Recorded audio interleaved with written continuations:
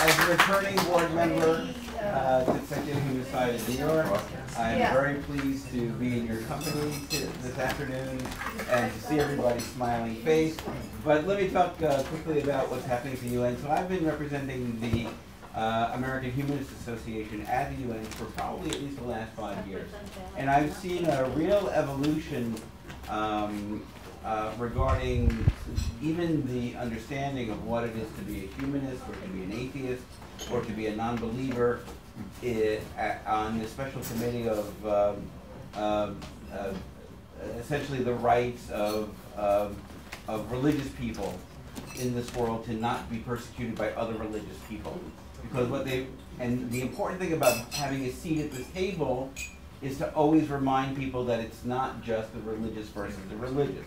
It's the religious versus the secular, and as John was saying, with the murders and the laws, the blasphemy laws, that really do impede human rights. So the evolution that I've seen, and actually, let me say this, I have a lot of criticism of the United Nations as a world body in its current form. However, a world without the UN would be a horrific place. So, you know, for all my concerns about what's happening in the world and how the UN as a political body is being used, I do see an evolution in the understanding of what it means to be a non-believer and to be represented at the table.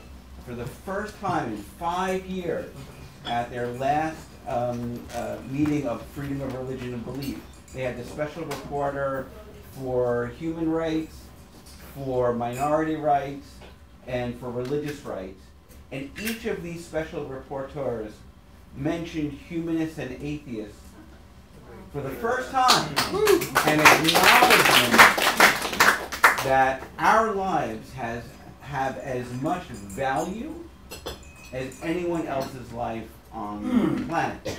And so you see that turn in the speaking of it. And now you have to remember this one main committee is filled with people. Probably there's 75 people on this committee, and they're from, you know, religions and philosophical points of view, which have nothing to do with atheism, and it's always, oh, poor me, with no acknowledgement of this. And the other criticism that I have is this idea of somehow, and the UN sort of pushes this, is that religion is actually part of the solution to the problem. Yes.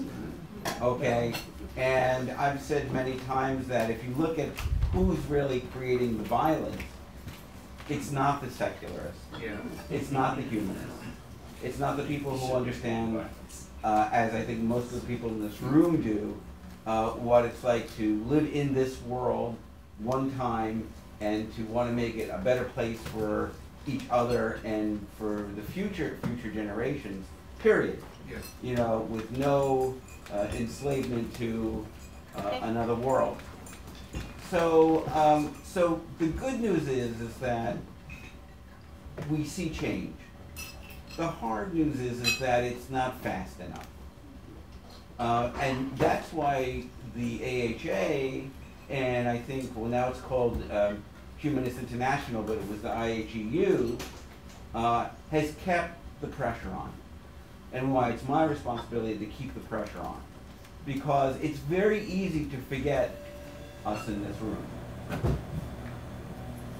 It's very easy to ignore the people in this room and the 1.3 billion people on the planet who subscribe to no faith at all. Okay?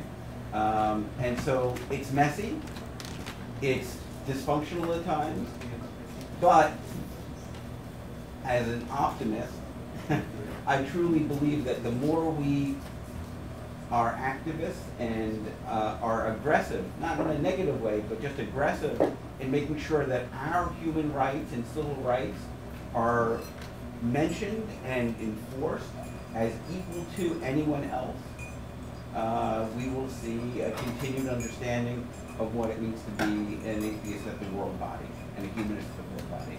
So, got to keep going. It doesn't end. It doesn't end. Thank you. Thank you.